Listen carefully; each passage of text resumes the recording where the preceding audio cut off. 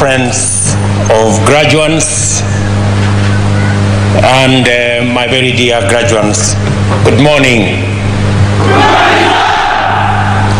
I join you in celebrating this moment when we witness the passing out of General Service Unit recruits.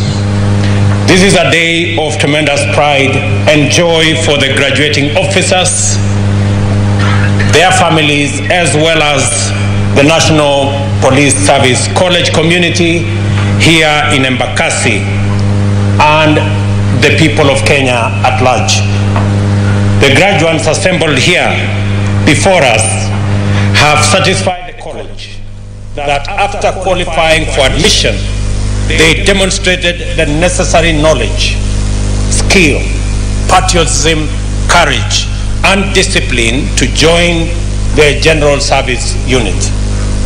Therefore, we can safely conclude that these officers meet very high standards of every quality required to become part of a well-known institution with a consistent history of reliability, excellence, and discipline.